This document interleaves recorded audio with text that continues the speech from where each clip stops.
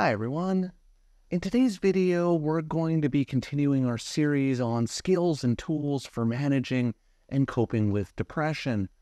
And in the last number of videos, we've focused on the idea of a sustainable lifestyle, essentially ensuring that you're putting back enough energy into yourself as you're expending energy dealing with daily tasks and stressors. Because one of the things that happens in depression is that a person's lifestyle becomes less sustainable, where they have so many more factors draining energy from their life than are putting energy back into their life. And so far, we've talked about a number of sustainable lifestyle topics, including diet, physical exercise, the importance of having fun, and sleep. These are valuable sources of energy that often get neglected when a person is experiencing depression. So the next topic related to a sustainable lifestyle relates to the issue of drugs and alcohol. Now, it may seem obvious, but it's important to note regardless that individuals with depression are much more likely to turn to drugs and alcohol as a way of self-medicating and alleviating emotional pain. Essentially, it can be very tempting to turn to drugs and alcohol as a form of self-medication to cope with the symptoms of depression. And while drugs and alcohol may provide temporary relief of symptoms, they can often exacerbate the underlying depression and lead to a vicious cycle of dependency. Essentially, as a person is feeling depressed and down, they turn to alcohol or drugs to suppress or self-medicate those negative emotional states, which in turn just leads to even worse depression symptoms. But you might be wondering, how exactly does alcohol or drug use make depression symptoms worse? If I'm feeling down and I'm feeling really depressed or upset, and I have a drink or I use marijuana and don't feel as down or upset anymore, what's wrong with that? How would that actually make my depression any worse? Well, there are a number of ways in which alcohol and drugs can lead to worsening depression symptoms. The first is that if you're using drugs or alcohol to cope with negative emotional states, what ends up happening is that problems are avoided rather than being dealt with. If I'm having problems in my relationship with my wife, and I deal with the stress of those problems by drinking or using drugs, I'm not actually dealing with the problems in my relationship. The drugs or alcohol make it more difficult for me to problem solve or deal with the challenging situations with my wife, and my use of drugs and alcohol as a way of coping may actually be an additional source of problem or conflict in the relationship. And typically, if you're not dealing with a problem or a problem situation, the problem doesn't tend to go away on its own, but rather it festers and becomes bigger and bigger and bigger until it becomes a crisis, which isn't good.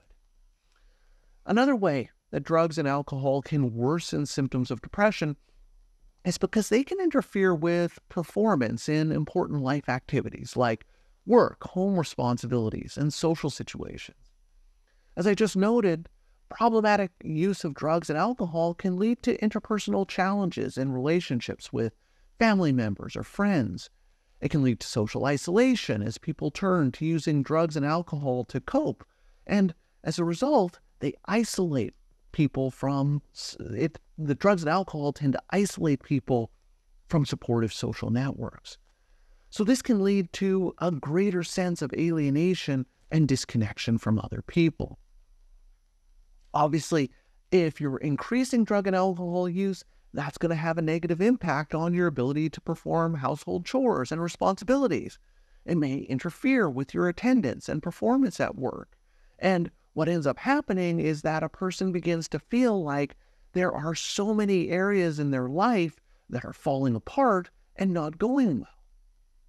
I'm having problems at work because I'm not able to get up. I'm not able to get as much done. Chores are piling up at home because I've spent the last 2 nights drinking. My relationships are continually strained because I'm constantly fighting with people about how much I'm drinking or my drug use. At a physiological level, alcohol and some drugs are central nervous system depressants. And what that means is that they slow down brain activity and body functions. Now, in the short term, this might provide temporary feelings of relief or disconnection from stress.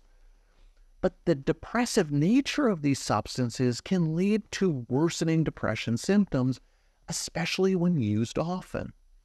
The depressive effects of alcohol and some drugs can interfere with cognitive functioning. It can lead to emotional numbing and lead to a decrease in overall levels of energy and motivation.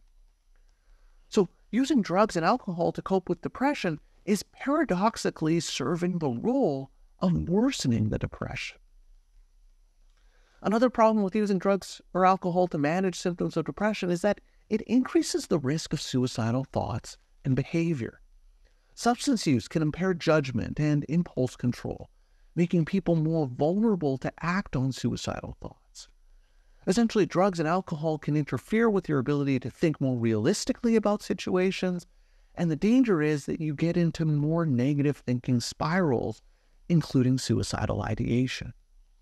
And if you're in an intoxicated state, you're more likely to act without thinking clearly, potentially leading to impulsive suicide attempts. Alcohol and drug use can contribute to physical and health problems, which can exacerbate symptoms of depression. For example, higher levels of alcohol consumption can lead to liver damage, heart problems, and increased risk of accidents or injuries. And there's a strong link between depression and chronic health conditions and physical injuries. Therefore, if your drug and alcohol use is leading to physical problems or physical injuries or impairments, that's likely going to contribute even more to feelings of depression and hopelessness. And the final way that drugs and alcohol can contribute to worsening depression is that the substances can interfere with treatments for depression. Treating depression when it co-occurs with drug or alcohol abuse can be much more challenging than treating each issue separately. A number of antidepressant medications that are commonly used to treat depression can interact with drugs and alcohol, thereby making the medications less effective. Additionally, many standard psychological treatments for depression may not be as effective in the presence of drug or alcohol use. For example, it makes it a lot more challenging to engage in cognitive behavioral treatments, goal setting, and challenging negative thinking patterns contributing to depression when a person is regularly using drugs or alcohol and they're interfering with their cognitive functioning or motivation. So, if you're experiencing depression and you're finding that you're using drugs or alcohol to cope or self-medicate the psychological symptoms, what can you do about it? Now, the thought of having to eliminate drugs or alcohol completely from your life might seem daunting or unrealistic, particularly if you've been using those substances for a while. So while ideally it is best to avoid using drugs and alcohol when you're experiencing depression, reducing how much you use is better than feeling overwhelmed by the idea of abstinence from substances and giving up entirely. And just like with all of the other sustainable lifestyle topics we've discussed, you can use goal-setting approaches to help reduce or limit your drug or alcohol consumption. So the first step would be to survey how much you're actually using. Spend some time monitoring and documenting when and how much of the substances you're actually using. Now, this can be quite eye-opening to some people, as once they start to monitor their drug or alcohol use, they're surprised by how much and how often they're actually using. And if that's the case, the idea is not to get too overwhelmed, but to just focus on what would be a realistic step to cut back or reduce how much you're using. You could set a goal as simple as putting the alcohol in your home away in a closet so that it's not as readily accessible or staring you in the face all the time. That way, if you're tempted to have a drink, you have to go all the way down to the hallway, open the closet, and get the bottle from the closet. And during all of that time, it gives you an opportunity to think about what you're doing and whether or not you really want that drink. Now, this is just one of many examples of specific behavioral, realistic goals that you can set for yourself to reduce or cut back on your alcohol or drug use. So, I hope that gives you a little bit of a better sense of how alcohol and drugs work with depression to make the depression worse and potentially lead to alcohol or substance abuse.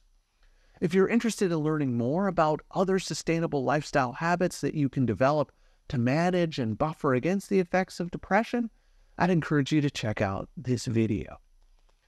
So that's all for today's video. As always, thank you for making it all the way to the end of this video, and I will see you in the next one.